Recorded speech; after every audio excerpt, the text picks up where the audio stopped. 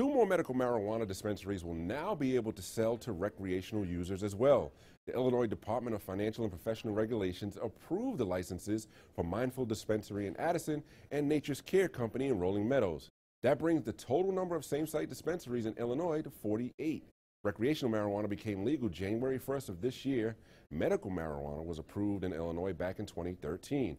The first week recreational pot was legal, there were nearly $11 million in sales. The state allows anyone 21 and up to possess up to 30 grams of cannabis flower, 500 milligrams of THC-infused products, and up to 5 grams of cannabis concentrate. Curtis Silva for CBS Chicago.